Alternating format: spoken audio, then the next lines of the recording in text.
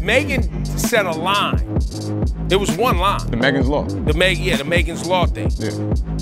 Nicki then did a whole rollout for this record, which I think comes off to the people as you care too much. You care too much about that one line. And she didn't even lean in on you. Right. So now you just gave her a great reason to lean in on you. So, and I think Nicki wants that.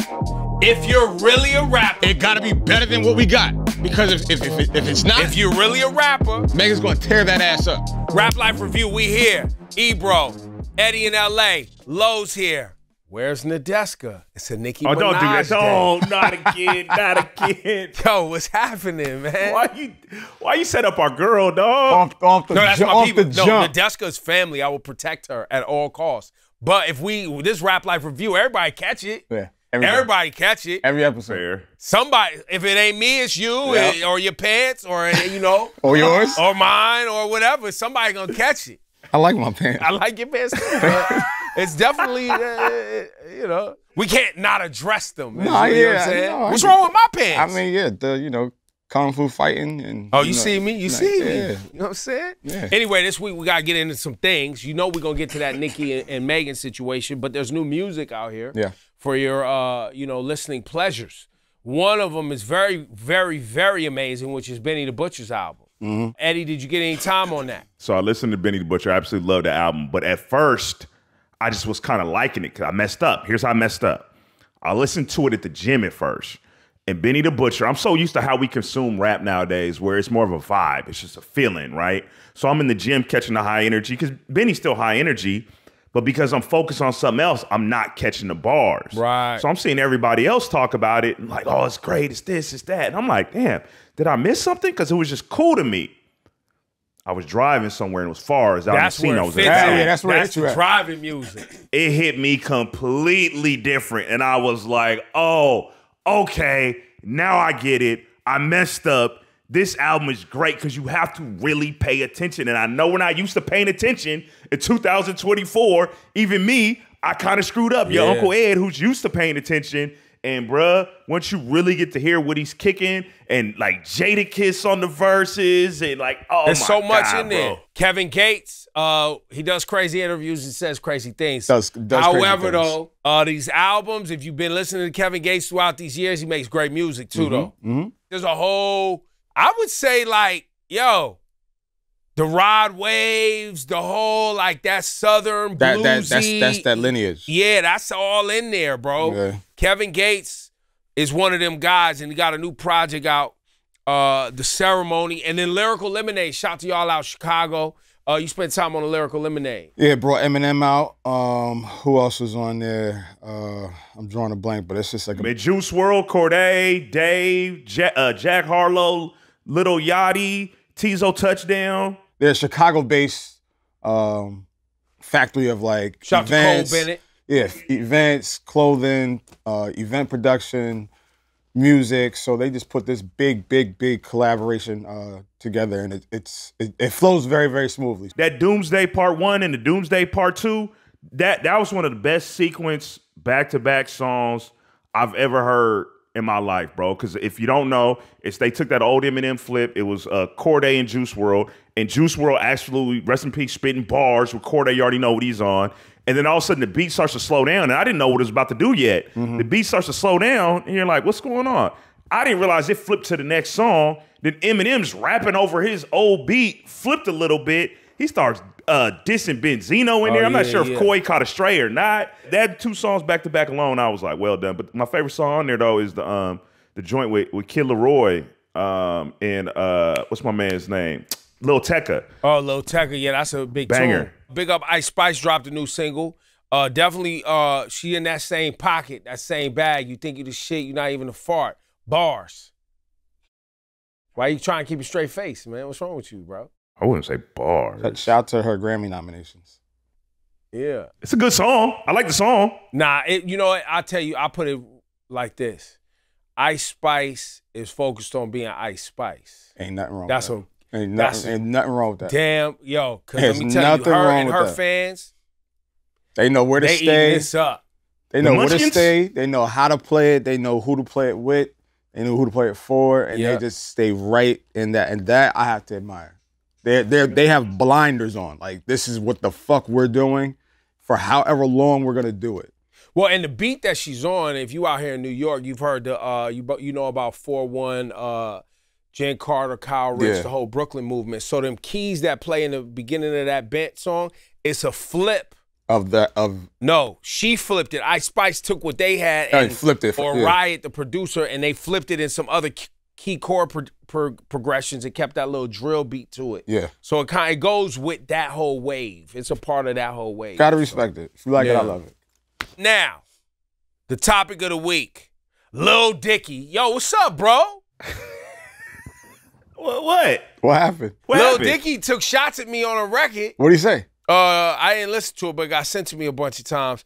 It says, I'm in another fucking league, my G. I don't really care what the Ebros think. I don't really care what they need. Here's Lil Dicky right here, actually, talking to Zane Lowe on the Zane Lowe Show.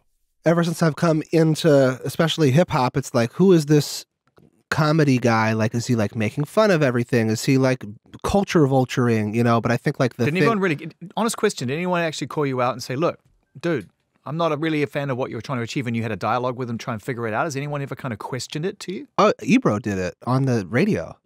And he was just like, I'm going to be honest, it's because you're white and you're making jokes about it. And, you know, and then I said to him, I totally hear you, but like, let me ask, does it ever feel like I'm not being myself? And he said, no, it does not. So to me, like the ultimate thing you can do as an artist is like, be like so pure in yourself with your intentions. And if you're doing like, to me, how I would imagine a culture vulture would be is like trying to act like something they're not. And like stealing a whole swag and style, like when it's not even them. But I feel like everything I do as a rapper really does it's so unique. No one else does anything like what I do. And I think that, and people respect it, I think, because I'm just being myself. That's a perfect interaction between two people who care very deeply about what they do. I would expect Ebro to ask that question, and I would expect you to give that answer. It's kind of the perfect to and fro. Now this goes back to a time. Okay. I think I've always thought Lil Dicky is funny, talented, hilarious, all of that. Yeah. Great TV show. But there was a time when he was like, you know, he wanted me to take him serious as a rapper, was the energy I was getting. Mm-hmm. And I was like, it's Weird Al Yankovic kind of like funny rap type stuff. But that doesn't mean it's not talented. Right. But I just wasn't really into the whole like goofy, funny white dude being goofy about hip hop and it being like taken serious. I just wasn't. I mean, I just like, wasn't there, you know. And that's it. You know, I'm a big fan of Lil Dicky as a rapper, right? And I do understand. Big fan. His music, not him just rapping, like his music. He does make good music, and he can rap. He can rap. But the stitch, like from what you're looking at it, like it's always like funny, it's always goofy, it's always just that's cool. And that's cool. So it's like it's not the shit that we're used to, like the hardcore shit. Like if you want to be considered as a good rapper or a good lyricist, like I shouldn't be laughing at the shit that you're spitting. But if you strip all that down and go back to his previous projects, like Hump Days, professional rapper, he did a couple freestyles over, you know, some Drake records. There's shit there. There's a lot of shit there. Like, you break his, like, he can really, really, really rap. But I understand you looking at him like, yo, what the fuck is this? I know what it is. And I don't mind the comedy of it all. You know, I just like, you know, when it comes down to, you know, at that point, I just was like, I can't take this serious. I don't know if it's even meant to be taken serious. It's common. Like, what are we even talking about? And I also am somebody who, like, you know, when people not of the culture show up, when they're not black and they're not from the experience, I always question, why are you here? What are you here to contribute to this culture to help it move forward? Mm-hmm. Because for me, this hip hop thing has created an outlet for a marginalized group of individuals, Black Americans specifically, and Black people as a whole globally, for us to tell our stories, see ourselves, and make sure that we're not erased from society. Mm-hmm. So when people who show up and they're not from that or of that, I have to go. It's my job. I feel like it's my obligation to go, Why are you here and what do you have to offer to make sure that this shit gets taken care of the right way? Eminem shows up. He's like, yo, I'm making sure this shit gets taken care of the right way. Rosenberg, who I work with, another white dude in the game, he's like, no. I'm here to be pure with this hip hop shit. Like, I want to make sure it's done right. And so when I meet somebody who's like, oh, it's all a joke and it's all a game, I'm like, nah. This ain't no joke. This ain't no joke.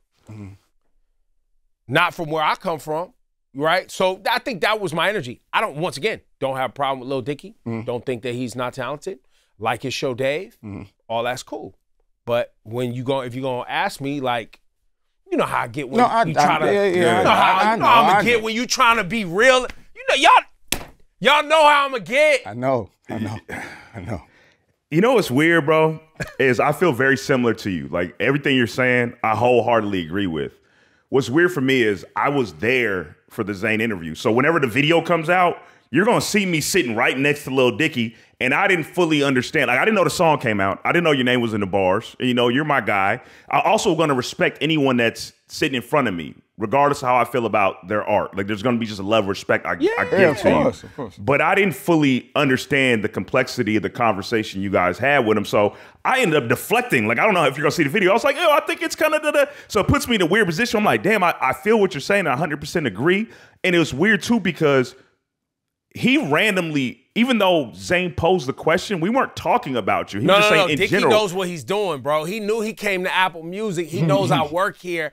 Dicky ain't stupid. He came, he was like, yo, I'm going to talk my shit about Ebro at his shit. And I'm still here. Like, in his brain, he like, yo, I'm still here. Yeah. I'm still here, bro. You wasn't fucking with me. How long ago was that interview? When was the Chris Brown shit with him and Chris Brown? When I woke up like Chris Brown, when was that? That was like 4 years ago, maybe? No, 4? That was like 5, It was pre-pandemic. 2019. No, bro, I woke up like 2019. Chris Brown. We might, bruh. That's like 5 years ago. That was 2019. You sure? Yeah.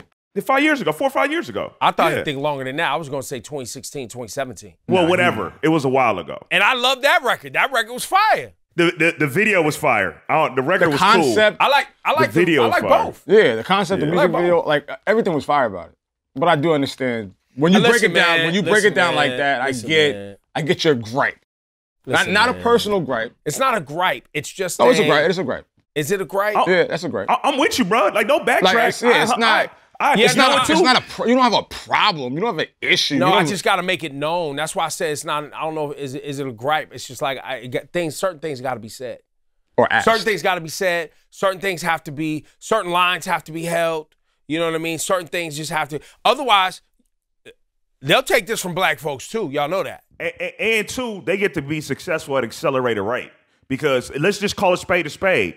He gets to go have a successful TV show and skip some steps. Jack Harlow gets to jump straight into being in movies and getting Kentucky Fried Chicken advertised. Like, they get to skip steps. It's just the reality. People like MGK get to just be like, all right, I'm going to make a rock record now. Or, like, even going back to Beastie Boys. Beastie Boys, shout out to them. They make great art. Rest in peace. But they get to skip steps because of the perception of how they look.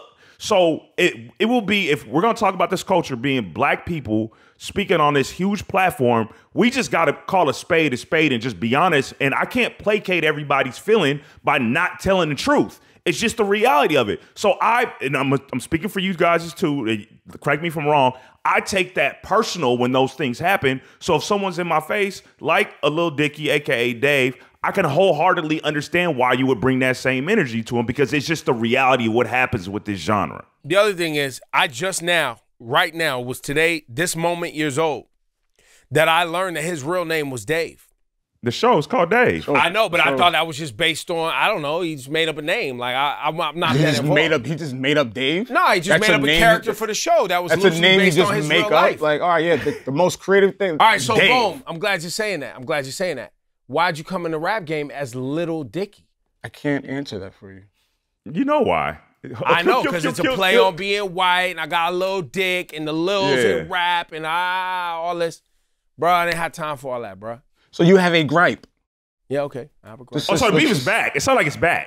No, I'm not saying. That's the gripe. Like he's playing in our face. That's what Ebro believes. I mean, that's what we're looking at. It's entertaining and it's talented. So there's that. That was the biggest story of the week. Y'all, was it? That was was Rap it? Life Review. Thanks for tuning in. Nah. I want to ask now that it's been going on for almost a full week. Nicki Minaj, Megan Thee Stallion. The comment sections on many of the blogs and this and that seem to be the Nicki Minaj song is terrible. Okay? That's fine, whatever. Also, Nicki Minaj is angry and unraveling and all that. Let people on the internet eat that up. All right. I want to ask you, we'll start with you, Low, since you're very tuned in to rap beef and have been for many years. How do you view this one? How do you, is this entertaining? Is it not entertaining? What are you seeing? All right, so if I look at it from a music standpoint, just, you know, all the clown and shit aside, I think Nicki's song is terrible. Okay. Just off rip. But like you pointed out something earlier before we hit the record button, you were like, if a guy was going ham like Nicki is, doing all the antics and all this, you know, the sideshow shit, we'd be like, yeah, we'd be eating it up. I think it's because Nicki, we've seen Nicki like become unhinged by the littlest, smallest shit, and it doesn't really produce good quality music, as we see with this beef, right? Because I'm trying to figure out like where was it in that Megan song where it put her over to the tipping point? Like what was it? Yeah, I mean, you'd have to ask her. I don't know. Like what was it that made her go on a 4 day? You're saying do you like this beef? Are you entertained by it? I don't like this beef. I'm not entertained by it because it's not making good diss records, diss bars. Like now it's becoming like highly personal. I know rap beefs, there's no limit, there are no rules, whatever the case is, but there's something different about this. There's something off about this. Eddie, how you feel about it? So here's the thing, bro. I agree. We look at beef differently when it's women because let me remind you, Gucci Mane has a song called The Truth where he's talking about telling Jeezy go pick his dead homeboy up. Ice Cube has No Vaseline. We got Ether. We got Back to Back. Hit him up. Freestyle. Real motherfucking G's. Second round knockout. Dollars and cents. Dude's talking about legit, if I find you outside, I will murder you, okay? So, take that. So, why do we feel differently about this? Excluding the fact that it's women. There's a few things at play here. Nicki Minaj, more than any other superstar, has been able to mobilize her fan base, right? Just look at the comments to this alone. We have yet to say anything bad about Nicki Minaj except for Lowe saying he don't like the song. The comment section of this, if we don't say nothing, it's going to be talking bad about Nadeska. It's going to be talking personal about you, Low. Ebro has some grace because he did an interview with Nicki recently. Man, I'm a barb, man. They like him now. But if he didn't do the interview, but when Nicki posted this, when I posted from my Ebro in the morning, my morning show with Rosenberg and them talking about it, and she said, at old man Ebro, shut your ass up. And then called me by my government, Ibrahim, and said rap beefs and standing on business when you become a mom after 6 years of slander are two different things. Don't make me come back. And then she put sunglasses on, which means, you know, she's just playing or whatever. Okay. But okay, so let me get this off, right? So her fan base mobilizes unlike any other celebrity we've ever seen. Yeah. The issue that starts happening is they will try to dox you. It stops being about music and about personal beef. And I'm someone, I love beef. I'll pick sides. You know, that's why I didn't like Nas for years. I have no issue with beef.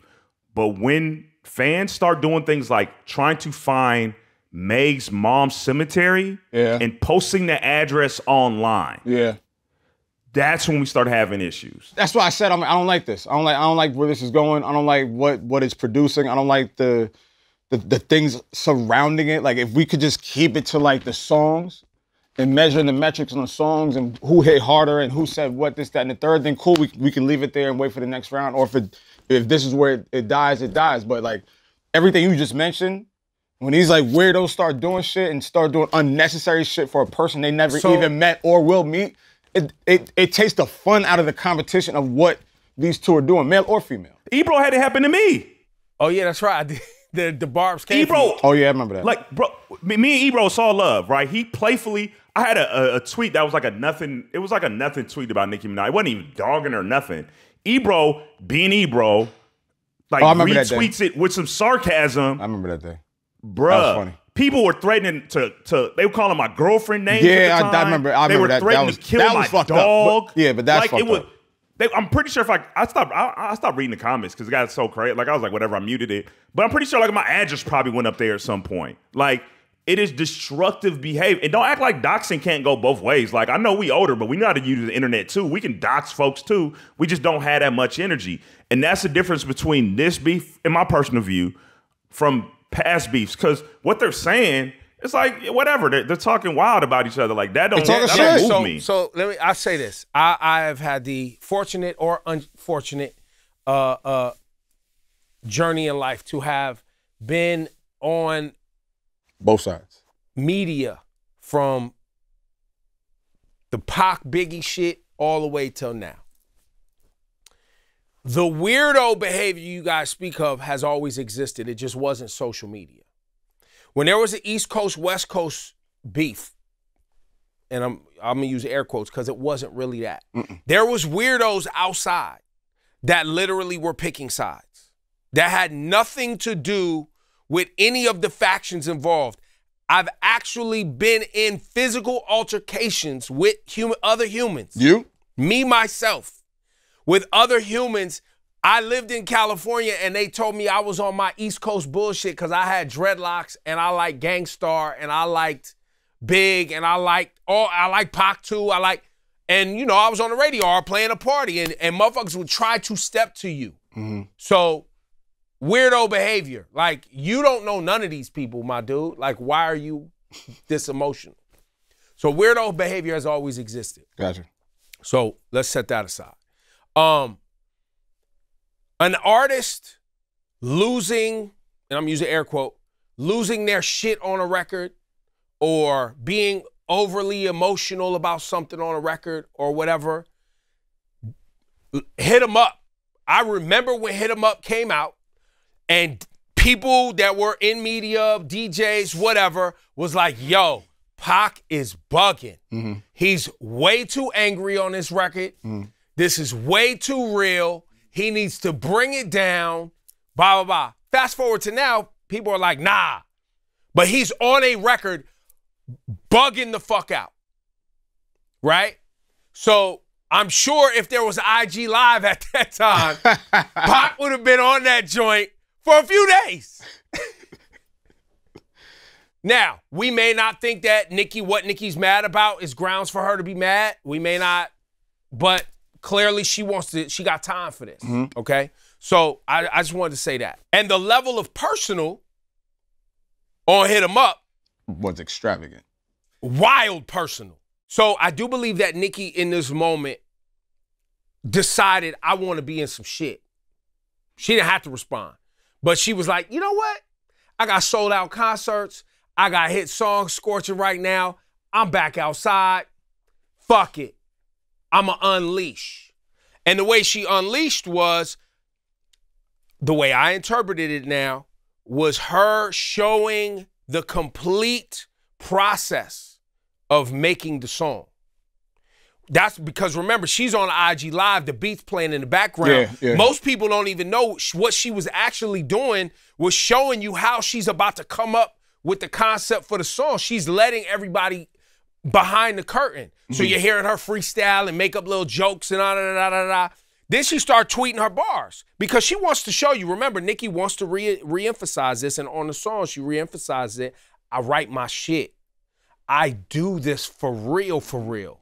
And y'all motherfuckers want to be in rap and motherfuckers want to be artists and all this, but do y'all do this for real, for real? So I think that's a part of, I think people either refuse to get that, don't want to get it, don't care, boom. Also, Nicki suffers from the fact she don't have a lot of grace from public because of her fan base being so rabid and because she's had issues with people. People don't like her for whatever reason. And Nicki has told us multiple times she's going to play the bad guy. She's the heel on purpose. She wants to be that person. Then you can't, like with that said, and that's fine if that's the stance you're gonna take. You can't get mad at like when we look at you sideways every time something happens in your corner because you've already declared I'm the dark cloud. Well, I don't know if she gets mad. I don't know. It's not mad. It's like but she wants to smoke, y'all. Like, and okay, yo, there's nothing wrong with that because you're a rapper, right? And so let's factor in all the things that Nicki's from Southside Jamaica, Queens. You know who else from Southside Jamaica, Queens? 50. You know who else would be bugging like this and bugged like? I mean, 50 bugged out for albums, bruh. Multiple albums. And still to this day, 50 will not leave Ja Rule alone. Right now, today. That was, but buying like up concert no, tickets, when you look so at that, like empty. these was like in they neighborhoods going at it before the records. No. 50 was going at it with someone who financed 50 and Ja Rule. I don't even know what they that was had. that was, I think what happened was, I think 50 explained the story. He said, my point is this. No, let me go ahead. But why you think of it? Why you think of it? I can't think of it. You're yelling at me. No, but I'm gonna talk to the people now. You think I talk. Okay. While you think about that, it should be noted though that to this moment, Nicki wants to make this a moment where she has it out with someone that she knows is in hip hop a big star. Well, all right. So with that said, let me just make this one little passage. Megan's a real rapper though. Megan is someone that Nicki, I believe, goes, oh no. This chick is really rapping. So if you're gonna do this rap thing, it's got to be better than what you just put out. That's fine. And that's it. That's bro. That's it. Would you? It's got to be better. You did a lot of stuff. You did a lot of stuff for Nicki. I see what you did there. What'd you think of the song? I thought the song was good. I didn't love it. But there's bars in there, and there's bars in there that people are looking past. There's fire shit in there. And I will say this, though. I think Nicki overplayed her hand. How so? Because Megan said a line. It was one line. The Megan's Law. The Megan's Law thing. Yeah. Nicki then did a whole rollout for this record, which I think comes off to the people as you care too much. You care too much about that one and line. She didn't even lean in on you. Right. So now you just gave her a great reason to lean in on you. So, and I think Nicki wants that. If you're really a rapper, it got to be better than what we got. Because if it's not, if you're really a rapper, Megan's gonna tear that ass up. If you're really a rapper, Megan, and you want this, but Megan said what she said when she dropped her record, which is the #1 song on Apple Music, I think today, which is, after I say this, I ain't saying nothing else. This is it. So you think she puts the gun down? Like it's over. No more shots. I mean, based on what she said in the beginning of the song. Now, the other thing about this, that I think needs to be noted is, while everybody's talking about this song from Nicki or this song from Megan, it's working for both of them. Yeah, of course. It is. The promo is phenomenal. Yeah. It's getting coverage. It's getting talked about. Nicki got a sold-out tour this coming summer. And she's headlining Wireless. Yeah, she all around the world. People gonna come to see the spectacle and what she gonna do. Mm-hmm. She's got multiple hit songs on that right album now happening, which is a phenomenal album. And the challenge for Megan is, after this moment and this song, what are these hits gonna be like? Because this is actually cleansing the palate for Megan too. Because remember when the whole Tory Lanez shit happened, people was, and y'all internet motherfuckers so fraudulent. Yo, wasn't Megan like persona non grata 4 months ago or whatever it was? Mm-hmm. Now it's, oh, fuck Nicki. Megan, we riding with you. Parasocial relationships, y'all. We don't know these people. Yeah, nah. Ebro and Lowe know these people. The rest of us, we don't know these people. How do I get... I don't know. You know people. Y'all know people. I know Nicki a long time. I mean, obviously, professionally, we know each other, but... I mean, she got me blocked, so I don't think she knows me. Who? Nicki. But that's... What did you say? What did you say? Just said I didn't like some of her music. What'd you say? I wasn't disrespectful. What'd you say? I just said some of it wasn't... Wait, what? Some of it was trash. What? Trash is kind of disrespectful. Some of her music. No, what were the words you decided to use? It was a long time ago. Because if exactly, so now Lowe, if you go back in Lowe's tweets and you want to see some wild shit. No. I wasn't like that. I wasn't like Bruh. that. I wasn't because if I was, What'd you say to George Clooney? The George Clooney was wild. That's your most. Yeah. What'd you say to George Clooney?